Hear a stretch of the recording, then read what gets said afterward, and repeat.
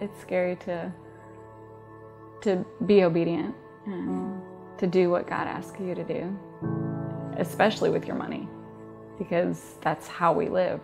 We have to have money to go out and have fun, to pay bills, for my daughter who's now in kindergarten. There's field trips, there's supply fees, there's uniforms and lunches. But I haven't missed anything yet. I haven't stopped having fun. I haven't stopped eating. I haven't stopped paying bills. There's been lots of times where I didn't give faithfully and things didn't add up. Things didn't connect financially, or my job wasn't going well. And when I started being obedient to what the Bible says, which is to give to the church, then things started adding up. Things started working the way it's supposed to be.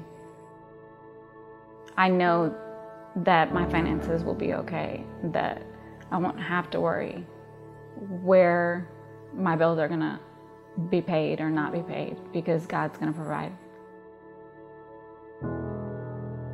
I know how much I make versus how much my bills are, and it's always a balancing act, but it always works out. And I do believe that it's because of my faith and my willingness to give.